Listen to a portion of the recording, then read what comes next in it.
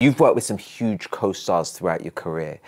We take this as an opportunity to get some great insidery info on it. Yes. It's time to play the co-star cube. Oh my gosh, So what? I'm gonna ask you a series of questions and you're gonna pick a face that answers the question the best, right? Here's who we got on your co-star cube.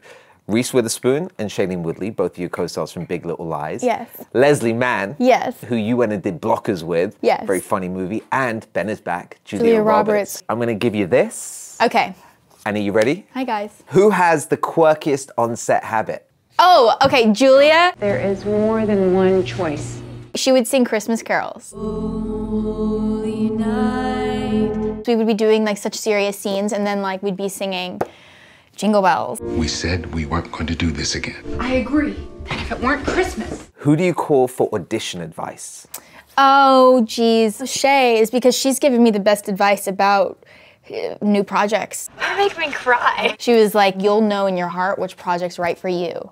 Like, only you will. Like, people might be like, you should do this movie. But she's like, you know inside. You won't get in trouble. Who would make the best Pokemon character?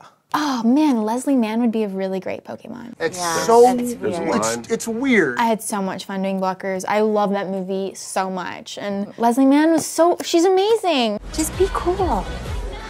That, Kathryn, wraps up the co-star cube. Okay. Nicely done. Maybe I never really wanted to do it.